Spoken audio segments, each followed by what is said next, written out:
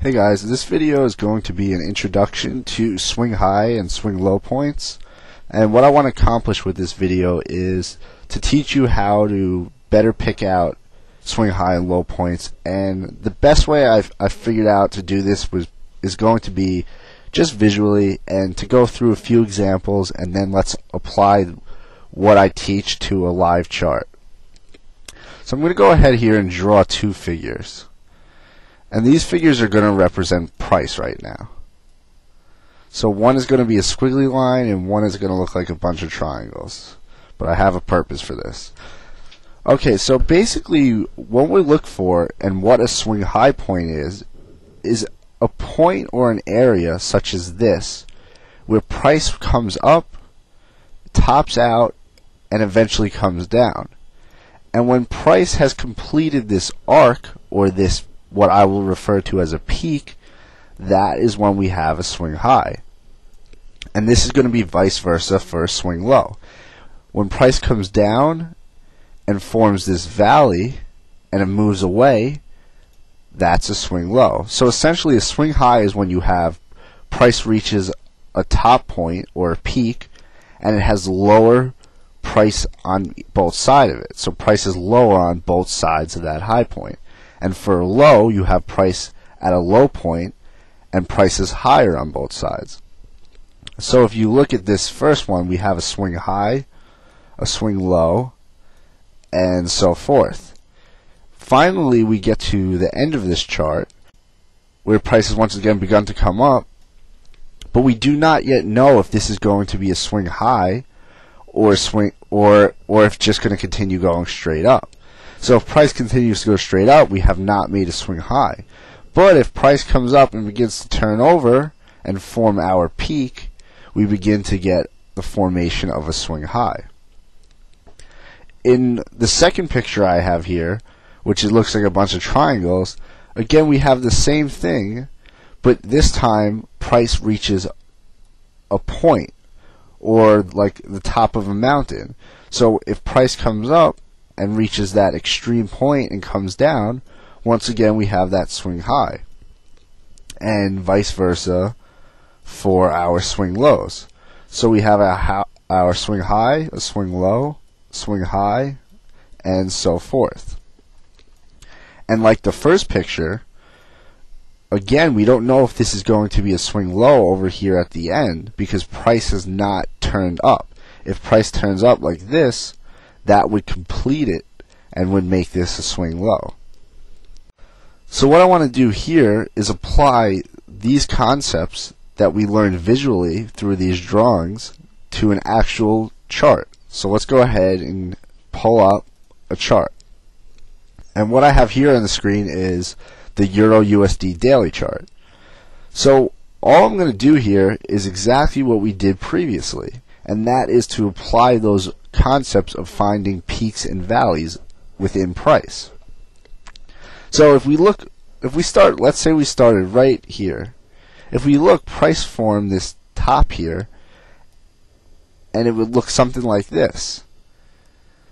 So that would be comparable to this chart, this drawing I was showing you in the beginning. So price came up here, formed this peak before falling off. So when price falls down like this, we have now completed this peak. So that is our swing high point, which is the same here as it is here.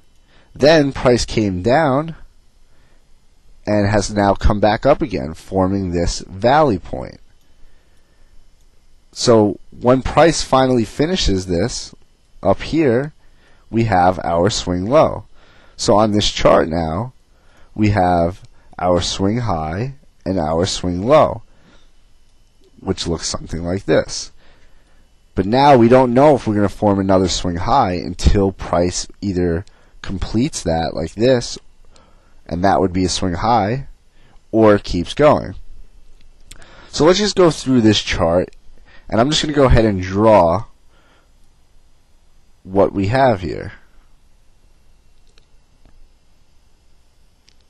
And it will look something like this.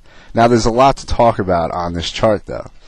First, we have this swing low point, which is formed by price being higher on both sides. So that's pretty straightforward here. That would be a swing low point. Then price does something a little bit different here. It comes up, it actually comes down momentarily and comes up again before coming down. So if we zoomed into this area here, we would have a swing high, a swing low, and a swing high. But what I want to clarify is this swing low here is what I would call a minor swing low, because it has much less significance because price came right back up. So instead of calling this a swing high, a swing low, a swing high, we can simply look at this whole area as one swing point or one swing high. And that was what I was trying to show in the first picture I drew. Sometimes these swing points would be areas such as this, instead of a single point like this, which would be comparable to this chart.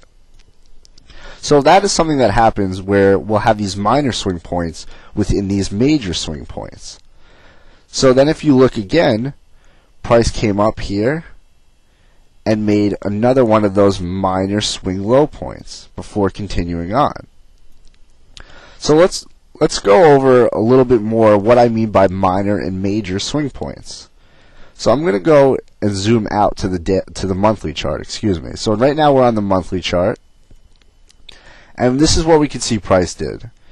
Price formed a swing high up here, came down, formed a swing low, formed another swing high here, over here. Price then came down, stalled for a little bit before forming this swing low. We came up, we formed this swing high, and then we formed this swing low before being where we are now. So visually our chart looks something like this. So we have our swing high points and low points the same as this chart. But what I want to focus on is where we are now. So this is where we are now. Price is going straight up. So on the monthly chart, we don't see any of the swing charts that we might see on the daily chart. So if we go back now to the daily chart, price on the monthly might look like this, straight up, but on the daily chart we will see these swings.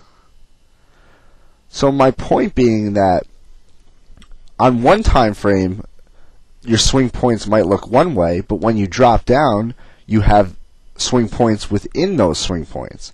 So you have these major swing points that I showed on the monthly, and then you have what would be minor swing points on the daily. So it's all going to be relative to what time frame you're on. So if you're on the monthly time frame, these swing points on the daily time frame have much less significance to you. And if we're on the daily time frame, the swing points, say on the hour chart, have much less significance. So basically what price is doing is price is moving in these waves. So right now for the euro, price is moving up like this, and then within this wave up will be smaller waves up and down, or smaller swing highs and swing lows.